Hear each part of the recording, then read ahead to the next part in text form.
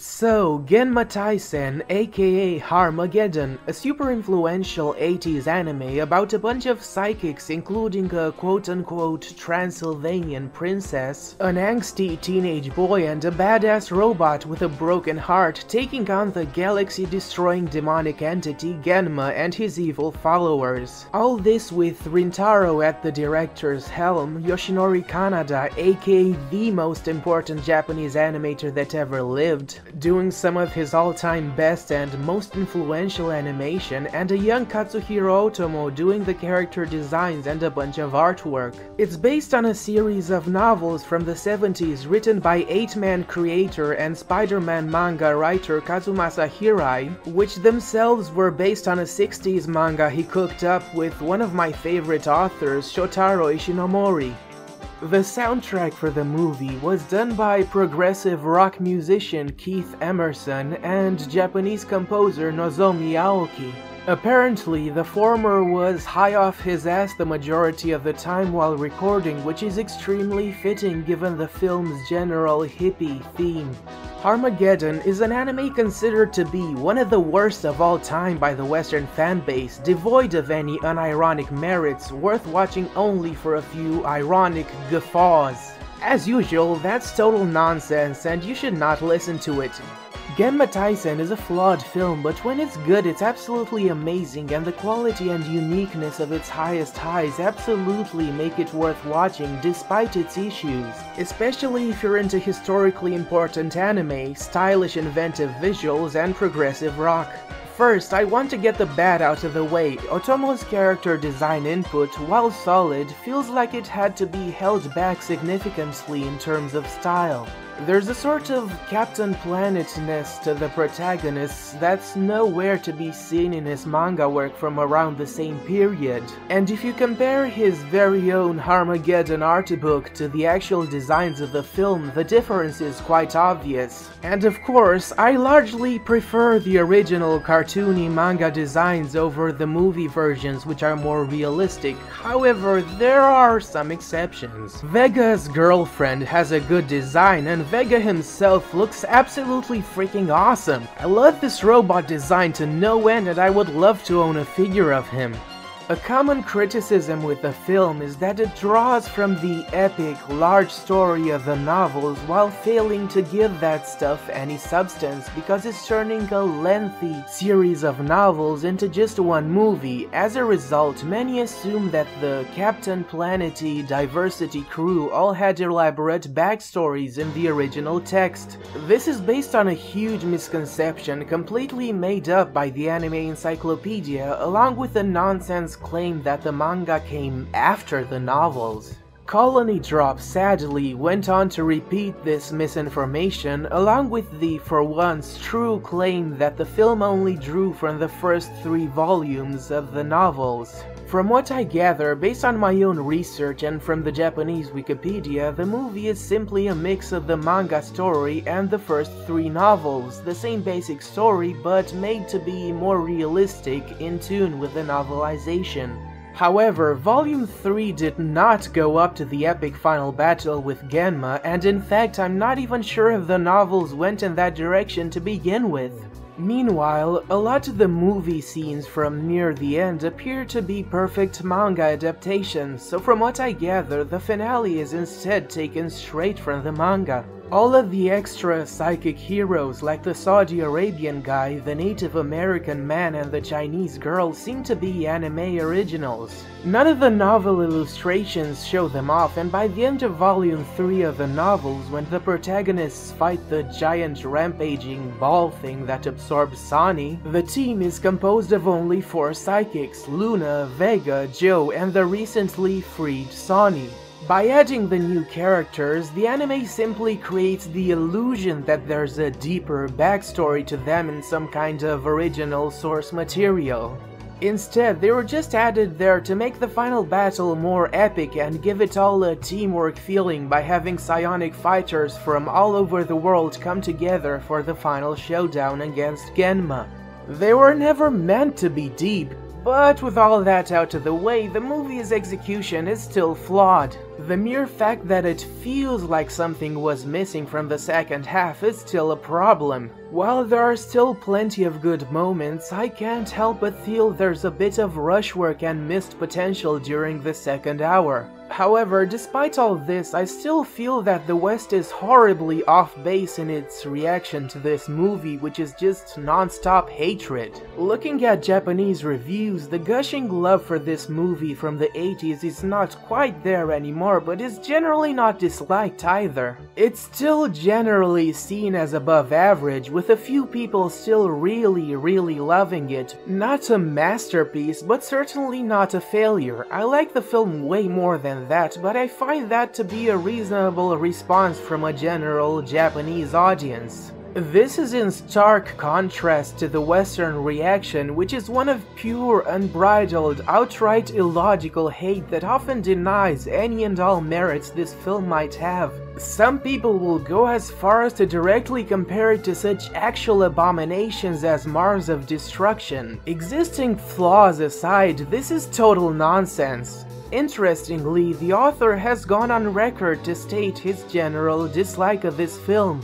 But as I can't read Japanese and have to rely on translations for my Japanese information, I have no way of knowing if the original manga and book were significantly better. After all, one of the author's primary complaints wasn't even the writing but the artwork. He claimed that Otomo missed the spirit of Genma Taisen, nitpicking the hell out of the designs and apparently complaining about Joe's forehead of all things. He just seemed to have a strange hate boner for Katsuhiro Otomo, I guess because he was popular and young and the kids liked him, a sort of get off of my lawn sort of thing.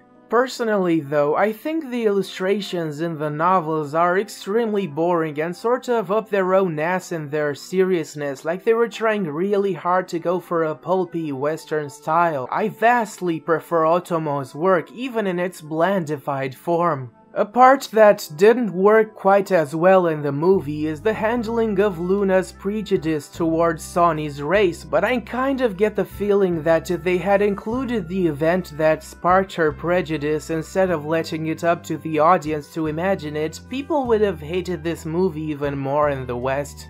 The first half of the film, with its mixture of surreal and down-to-earth imagery, is shockingly good. It also has a relatively very focused story, starting off with an exposition of the main villain's threat and the mission of the protagonists, then focusing on Joe Azuma's angsty everyday life and his eventual discovery of his psychic powers. It's filled with brilliant shots, from down-to-earth realistic ones to super creative expressionistic fantasy compositions. Some scenes, like the one where Vega stops time and chases Joe around, have an absolutely fantastic sense of atmosphere. During these glorious moments, the artwork is pitch perfect, the sense for timing and cutting is spot on, and to top it all off, it's delivered with kick-ass animation from some of the best people in the industry. Just look at this scene from Takashi Nakamura, who went on to animation direct Akira and then come up with a lot of his very own charming creations, like the Robot Carnival short Nightmare, and the underappreciated children's anime film Catnapped. My favorite part from the first half though is the moment when Joe finally accepts his ESP powers and starts screwing around with them, having the time of his life.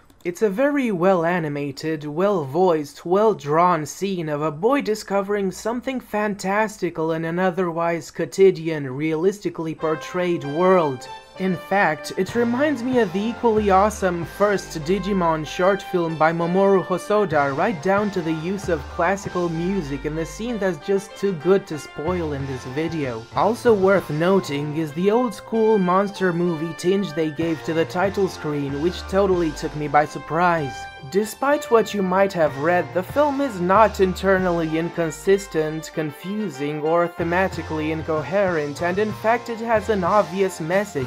One of throwing away prejudice, not being single-minded, and being a good philanthropic person. Above all else, the message that impacted me the most was the one about embracing a love of the entire world instead of clinging to a single-minded obsession with one person. A relationship might fail, someone you cared for deeply might change beyond recognition, and someone you've dedicated your entire existence to might end up leaving you in one way or the other. Given my personal life experiences, this is a very effective message that had a very deep emotional impact on me. But of course the highest high of the movie is the climax. Like a modern-day hokusai, Yoshinori Kanada brought us one of the greatest masterpieces of Japanese animation. The uniquely Japanese, hyper-stylized, super flat and yet gloriously alive final boss form of Genma, that of the now iconic Kanada Fire Dragon. A sequence of pure creative genius that left a massive mark on the minds of many animators and still inspires young artists to this day. What's even more impressive is that the idea of the final boss being not just a dragon but a shape-shifting dragon made of fire was an anime original. While still very cool, the manga version was a far more standard design, and the manga to anime change was a brilliant one that takes great advantage of the medium. And then there's the criticism of the stereotyped nature of the Captain Planet's diversity crew. But really now, the same thing applies to Cyborg 009, and that one is considered a classic, yet somehow it arbitrarily makes this movie an irredeemable abomination. The thing is, I'm Romanian and I should be the first one to take issue with Luna's characterization, yet I don't really give a crap given the overall message is good and the staff have their hearts in the right place. And hey, they definitely toned down one character hugely from his offensive manga incarnation. I don't think Ishinomori was racist, and in fact he showed great respect for African and other black people, but the way he chose to stylize them is hard to morally justify in this day and age. One of the main reasons to experience this story is to realize just how massively influential it was on pretty much everything from Japan that was nerd-related in some way. From anime and manga to video games to Gainax's second Daikon short, the influence is just all over the place in Japanese culture. In fact, from what I gather, one of the main reasons this movie was hated at first is that Americans thought it was a ripoff of Akira, which is just freaking ridiculous. But perhaps the most shameful criticism people direct at this movie is the claim that it's badly animated. And I mean, sure, there is some budget saving. The cataclysmic scenes are mostly a slideshow, but they're well-drawn slideshows. One of them was even done by Otomo himself and it looks great. Not to mention, no one bitched when Gunbuster slideshowed its way out to the final battle. Besides, there is still a ton of wonderful art and animation in this movie. People just want to join in with the epic hate meme for this movie and don't even consider the points they're making. They're just introduced to it as an abomination and read it as such so they can fit in. And you know what? Fuck that. This is a flawed movie, but one that's nonetheless a must-see for fans of iconic, expressionistic, old-school Japanese cartoons. And I assume it's utterly fantastic if you've read the manga, the novel, or both first, but I'm sad to announce that there are no translations of either of those. I'd like to read both in English, but the Ishinomori drawn manga is the one I really want to see because by God do I love this guy's artwork. Scanlators, please pick that shit up. For now, watch this movie and unironically enjoy the good parts, because they're definitely there and they're super underrated.